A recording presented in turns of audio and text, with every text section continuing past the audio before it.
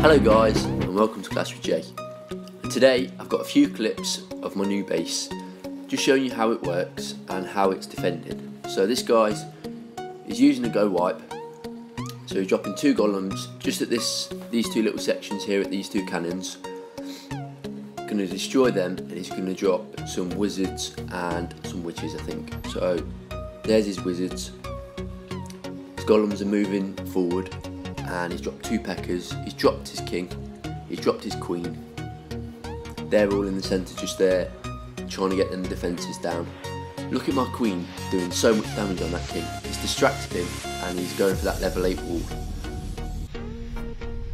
Watch this, epic big bomb fail. Everyone's down, all the witches, wizards are down. He's just got a P.E.K.K.A. in centre, his king in centre. King's getting distracted by the clan castle, and that last wizard and that P.E.K.K.A. get distracted as well. So my town hall is left standing, and he's just got his level 40 queen to get to the town hall. So let's see if she can do it. So she's moving in, he's going to use that jump spell, and check this out. My wizards are coming down, my level 3 Expos on it. She's going to get taken out. Now as you can see, there's no more people at the bottom to take out this town hall, and the town hall is going to be left standing. He's dropped another golem at the top, the spare one that he had, and he's dropped a few more wizards. I think he's just trying to get percentage points and trying to get to my DE as well. But that last wizard of mine from my clan castle is coming up. He's going to distract them last few clan castle troops, and my DE is left standing.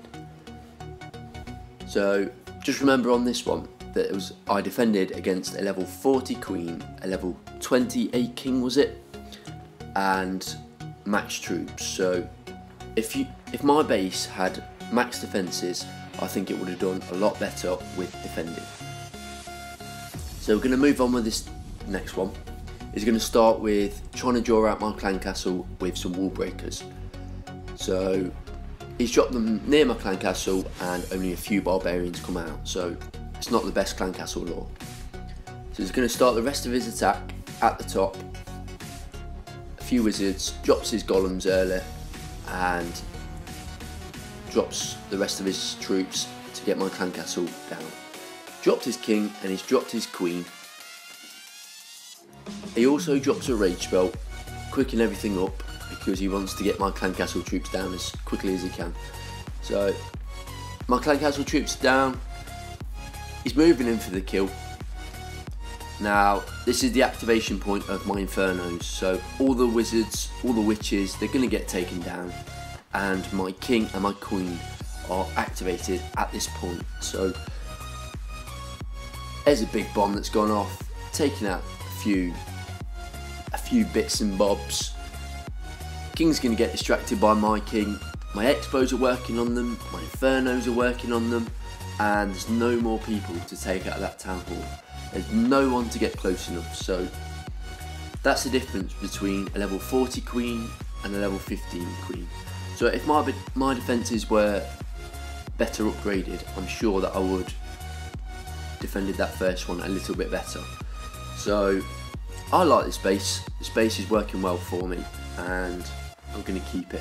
I'll keep you updated on it, and there is a few changes that I've done on it which I will show you in a second. So he's left with 41% and no stars, so that's a bonus.